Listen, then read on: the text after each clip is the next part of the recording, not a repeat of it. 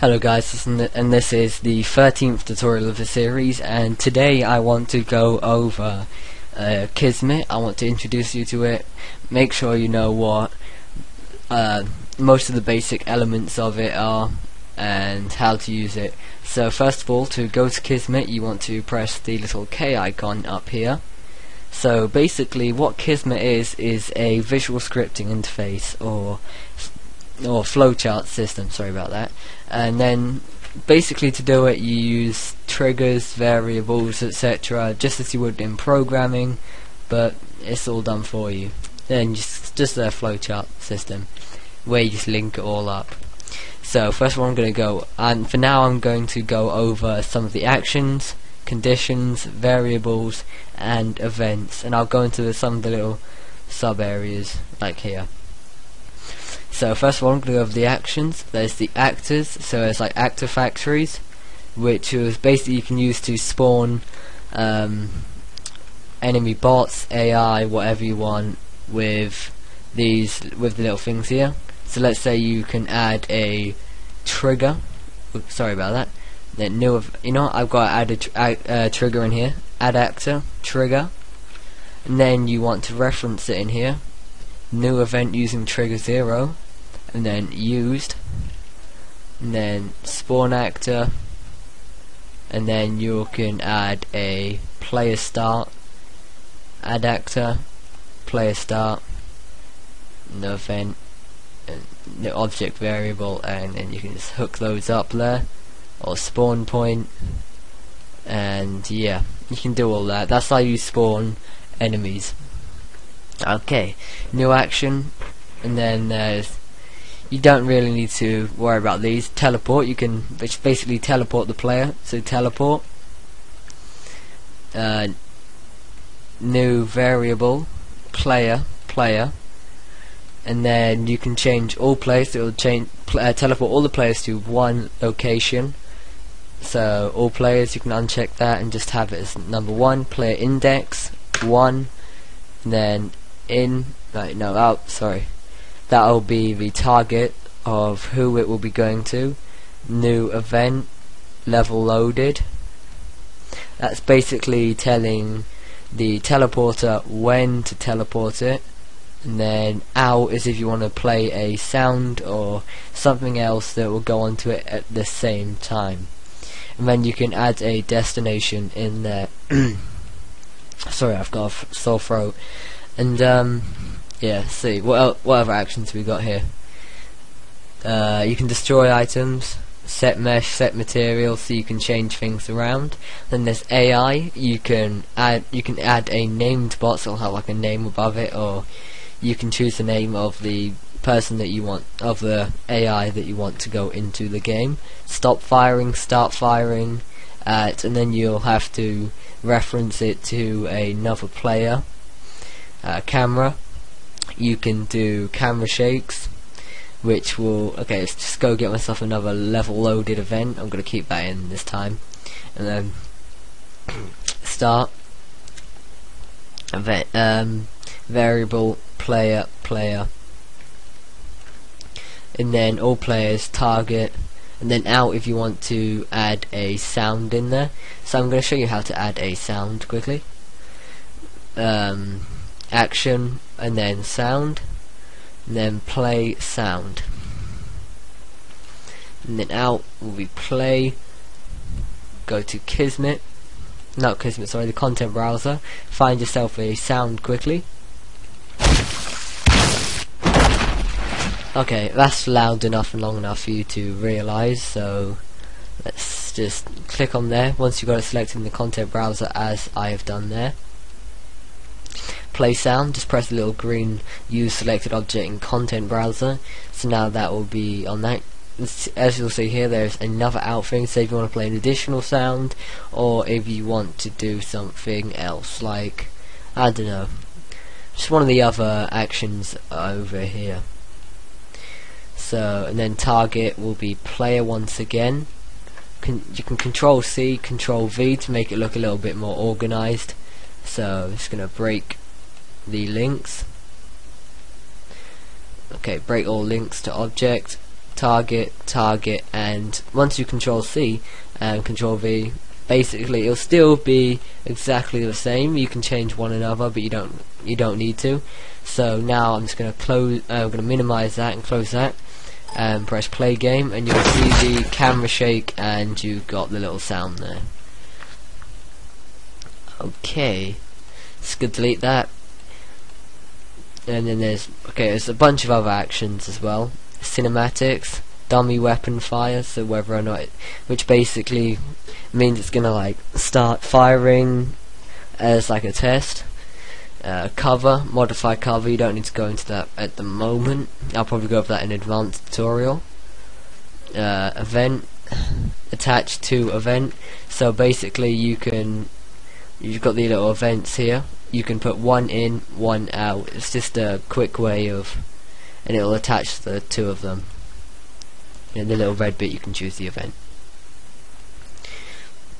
And then there's input, toggle mouse cursor, which basically will tell UDK whether or not to show the mouse cursor when you are, once you've triggered something. You can use the basic FS command system. Sorry. But yeah, you can use the basic FS command system in here, which I'll go over later on. So yeah, GFX UI, close GFX movie. Basically, you can add like movies which are in the SWF file format or Swift movie, whatever you want to call. There's close, open, and then captured keys, which will basically tell UDK which keys will be captured and how to use them, and you can change variables for those.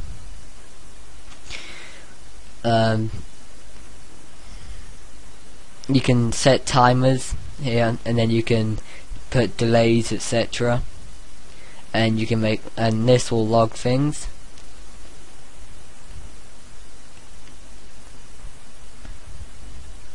Pawn. Basically, a pawn is a like skeletal mesh, additional player. You can make them like enter vehicle, exit vehicle, give inventory, which is basically giving them a weapon like the link gun.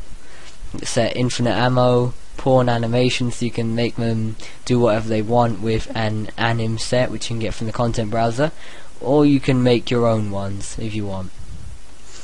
Set variables, you can do float, object, string, vector. You don't need to go about those. Sound, you got set sound node. So if you make a sound node in the viewport, which I'm going to go over in a later tutorial, there's play sound. I'm just going to go over quickly now. Play over here, delete that, and let's say you find a sound in your content browser, just select it and press that, and it will play the sound. Okay. Over here you got toggle input, which will choose whether or not the user will be able to control the game. Toggle HUD, which is the heads up display. So let's say quickly file, oh sorry, I don't want to get a new one, save as, and then DM test map. Let's see if I've got it. Kismet test map. To place it yes, and I'll show you what a HUD is. Basically, the HUD is the little counter in the bottom right corner, which shows how much health, ammo, and armor you have. As you see, it has changed. When you fire, lose ammo, lose health, whatever, it will change. Let's go back to Kismet. And then condition, okay, new action. Also there's voice announcement, so play voice message. You can do that all with triggers like the level loaded one, or add actor, add trigger, new event using trigger, touch basically when they walk over it, used where they have to press E, or take damage. So I'm just going to go over the touch ones quickly. Max trigger count will be 0, which means infinite, or you can change it to like 2, 3, depending on the amount of times you want the user to be able to use that trigger. You won't need to worry about these settings, they're all default and they will work. New event using trigger used. So you might want to change aim to interact, which to uncheck, so they don't have to be aiming it and be in the radius, and because 9 out of 10 times they will fail to be able to do it. So just choose that, and then you can change the distance here. So let's say 500. It won't change the distance it shows in the viewport, so make sure you change that in the viewport relative to the size in Kismet. Just gonna make it small. Also, there is new event using trigger take damage. I'm not going to go over hit wall and destroyed for now. We won't need to worry about those. Let's delete that. Oh, sorry about that. Just deleted my ground. So trigger 1 take damage. You can set the minimum damage amount to trigger whatever you're trying to do, like Martini or play sound. It's limitless. Whatever you can do with Kismet. Any events like that. Minimum is going to be 100, so you have to do 100 damage. The standard player only has 100 health, so you want to work on relatively how much damage relative to that. You probably won't need to go above 100, but you don't want it to be something like 1, or otherwise they can just shoot it once by accident and it will trigger off. So you won't need to know. Oh, also there are trigger delays. So let's say I want 500 or 5,000 even. It won't. This is done in seconds. So you don't want it to be something like 5,000, as that will take a really long time. Okay, now I'm going to go over some of the conditions that, which are like variables as well. Basically, let's say is in combat, which is basically whether or not you got someone chasing you, shooting you, or basically fighting them. If it's true, you go out to trigger it, for example. False, and then players, so you go to variable, and then players, and then all players, drag that in, and then hook that up to there, and then true. If it's true, you can hook that up to something like Martini, play sound, or even change like AI things in here, like God mode, start firing at, whatever you want. So enough for those. Let's go back to some more of the conditions. It's logged in, is pi, is using weapon, and then you can change the weapon on there. You can make your own weapons with Unreal Script, 3ds Max, put it all in content folder and reference it in Unreal Script and telling it what to do, etc. I'll probably go over how to make a basic weapon in a future tutorial. Is benchmarking. Basically it'll tell you your FPS, etc. It's carrying flags, so you're doing capture the flag, it will do, you can choose that. It's alive, whether or not they're dead or not. Has inventory, which is weapon. Then sorry about that. And then conditions, counter, sorry, and you can do counters. Okay, now variables, you got strings, which you can set up for things to recognize it. Let's say you have a normal string value, let's say hello world, and then once you tell something to do that, it will, once you tell something to do something with hello world, then you link that up, it will do something with it. I'm not going to go over any more of that. Martini data, let's say I make a new Martini. You can just, I'm just going to break links with that, move that away quickly, and you can switch Martini data around for another one. This is the blank data, and as you'll see, if I go for this one, it's all the same. You'll change Martini data over in here. As you'll see, without any Martini data, you will not be able to edit anything. Let's delete that. Okay, let's go over some more variables. Objects, there's object volumes, lists, and objects. Let's say go to object, and you can change the object value, the variable name, so which is just like the variable I made previously. New event. Okay, so events, you got actors, take damage, destroyed, and anim notify. There was a little subsection that I showed you earlier which had like damage, destroyed, anim notify, which are all triggers. And then if I go back to AI, see enemy, whether or not you can see the enemy. For like, let's say I'm hiding around here. I'm sorry about that, 2 seconds. Yeah, bad interruption there. But yeah, basically it's whether or not they can see them and they'll start shooting at you. Console event, which is the basic FS command system, and then max trigger name, then object down here, and then event name. You can change all of that.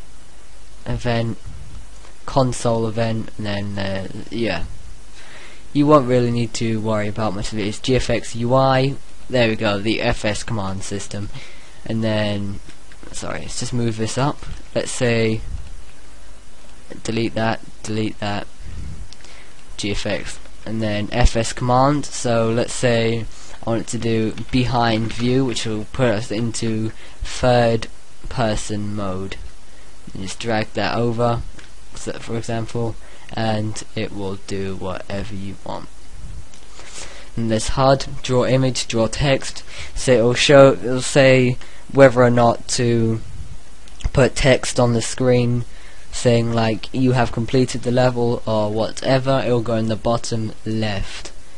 I'm not too sure if you can change the position for that, but you'd be best off doing it all in Flash and working with your own UI. Scaleform do a nice little starter kit sort of thing.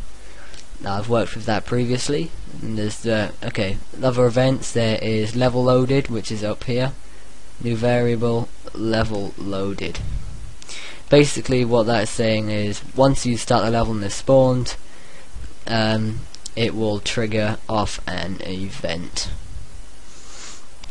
Pawn, which is your player, line of sight, CDF, get inventory. Get inventory basically gives the player a weapon or anything you want to do with that. You can change you can make objects that you can collect with Unreal Script.